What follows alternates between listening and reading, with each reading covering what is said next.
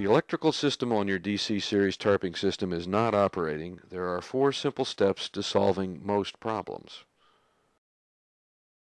First, if your system has an electric over hydraulic pump, check the main circuit breaker.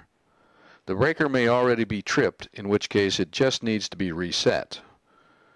If it is not tripped, do so by pushing the button on top and then reset it by moving the flipper mechanism toward the button.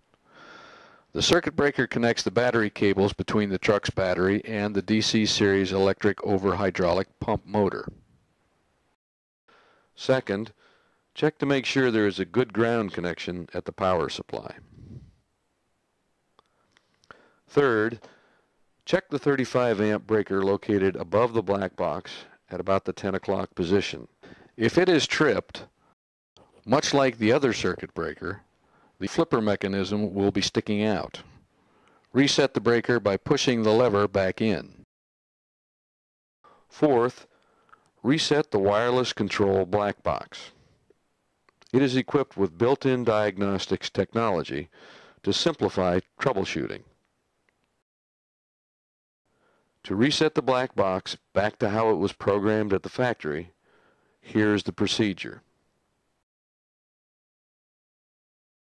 Turn the box on by pressing and holding buttons 1 and 2 for 3 to 4 seconds, or until the light comes on. Press the round button, marked Work Light, a total of 6 times. Wait until the green light flashes 3 times, and then goes solid red. Push the round button 1 more time, and wait for it to stop flashing. Then push the Channel 5 button, which is also marked Reverse. When the light has gone back to a solid green, the black box is now reset. It may also be necessary to reprogram the key fob.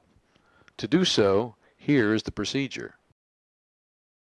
Make sure the box is turned on, then press the round button marked Work Light on the black box and hold it for 6 seconds. Wait until the green light flashes and goes red. Push and hold the button marked 1 on the key fob. When the green light flashes on the black box, the key fob is reset. If you have multiple fobs, press button 1 on the next fob until the green light flashes, as with the first fob. This must be done before the light goes back to green, or you will have to start over. Always program all fobs at the same time. Every time you put the box in program mode for the fobs, it will clear any previously programmed fobs.